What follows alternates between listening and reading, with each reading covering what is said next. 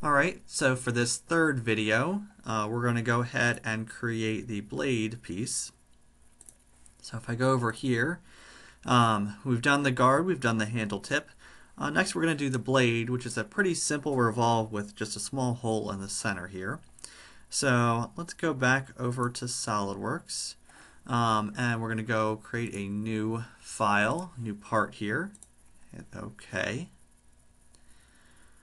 Alright, and I'm going to do this as a revolve, and so if we go back over here and look at the blade PDF, so it's a simple kind of flat blade, and we can kind of zoom in. If you look at this over here, you can see the end of the blade, it's kind of got a slant, it goes to a point, obviously that's how the blade works, and it's 5 millimeters by 0.5 millimeters for that kind of slope at the end there.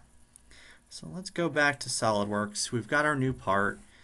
This time I'm going to remember to change to millimeters up front.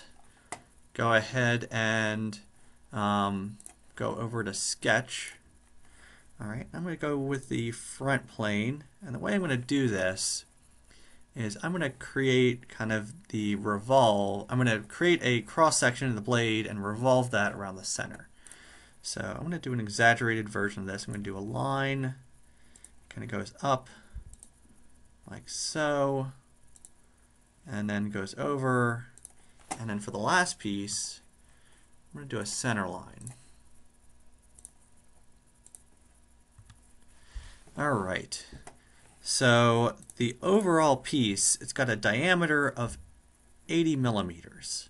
So the radius is going to be 40 millimeters. So let's put that dimension in there first, and then 5 and 0.5 are the other important dimensions here. Oops, let's go back over here.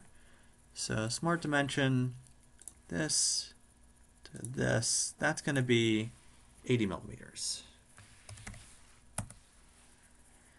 Alright, and then the overall thickness is going to be 1 millimeter. Make this 1. Oh, that makes it, let's undo that one because that kind of messes things up a little bit. So let's delete this. If we just go ahead, select it, oops, should be able to delete.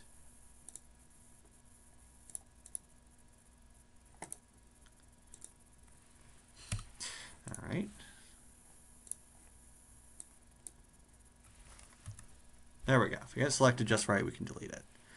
All right. So this point to here, let's do that first. So that is 0.5. And if we zoom in, we can actually see it does have a bit of a slope to it. We can also select the same 2 points. And if we go horizontally, that has got a length of 5 millimeters. So that's the slope of the blade there.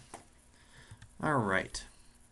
So to get this to line up, I'm actually going to make these 2 points, select them, and I'm going to make them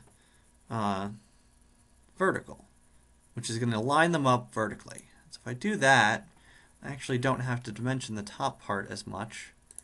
And I do have to add in, from here to here, that's also going to be 0.5.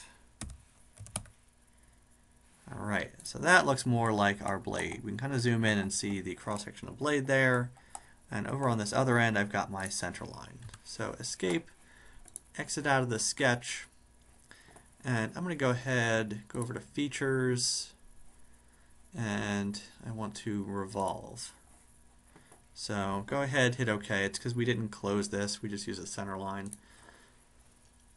Alright. That looks like a blade. By default, we'll do 360 degrees. That's going to give us the full rotation. Go ahead, hit OK. And alright, that's all set. So the last thing we need to do is we are going to need to go back and create this 5 millimeter hole in the center.